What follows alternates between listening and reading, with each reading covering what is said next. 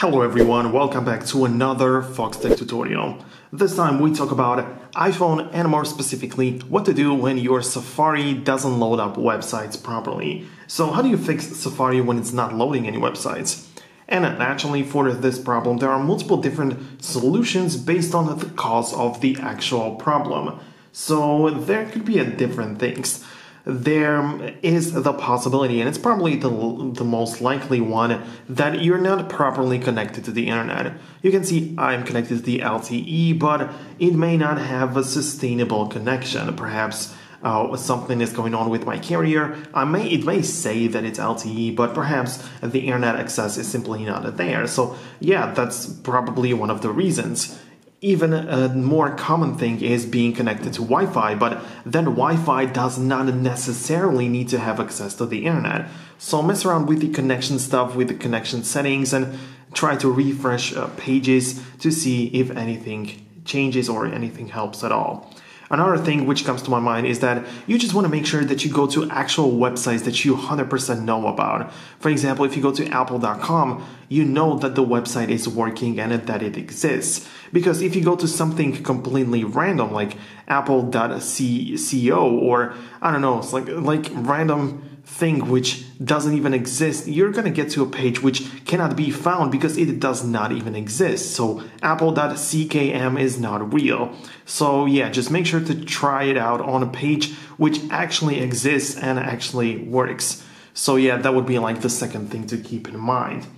By the way, guys, make sure to join my 100% free education platform. I just finished the Rush course video editing. You can go ahead and check it out in the classroom section. 100% free. Go ahead and check it out. No interruptions. Link is going to be down below in the description. Another thing in terms of the connection as well, if you're using a VPN, you should also check your VPN settings, because if you have that turned on, some apps or websites may be blocked. So in case you use VPN, try to disconnect from it, like turn it off and try it without VPN, because there's like another barrier in between, and this may not be the best idea, of course. So yeah, go ahead and try it out as well. Then other things in terms of the settings of Safari include clearing website data. So you can go ahead and do that if you open up the settings, then scroll down and find the Safari section. So it should be somewhere around in here, so Safari is right there. So go ahead and open it up and tap on Clear History and Website Data. If you scroll down a bit more, you can see there's the blue button saying Clear History and Website Data.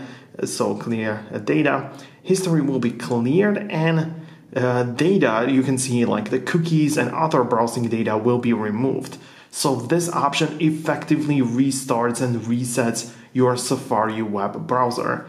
As you know, Safari is not an app which can be like removed. It is like built in, so you cannot really remove it or anything like that.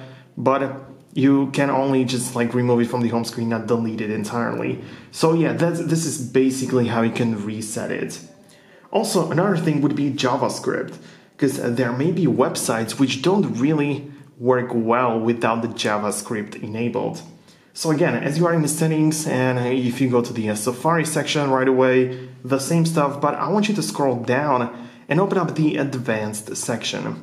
For me, JavaScript is enabled, but if it's not, it may be some reason why your website is not loading. It also depends on which kind of website you're visiting, because not every single one uses that. It doesn't really apply to every single thing you visit, but there may be some websites which are not going to work in case you don't have this option enabled. And then at the end, there are some other things like troubleshooting methods which you have to try out.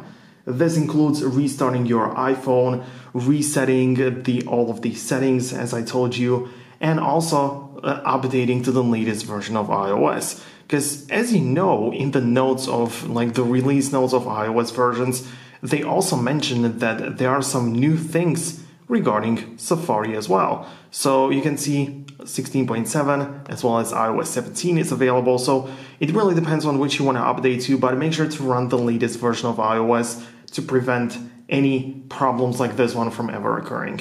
So that's about it. These were all the things and all the tips which I have for you. Make sure to leave a thumbs up under this video if you found it useful, and also subscribe so you don't miss future videos similar to this one. Thanks a lot for watching, and I'll catch you in the future. Peace out until then.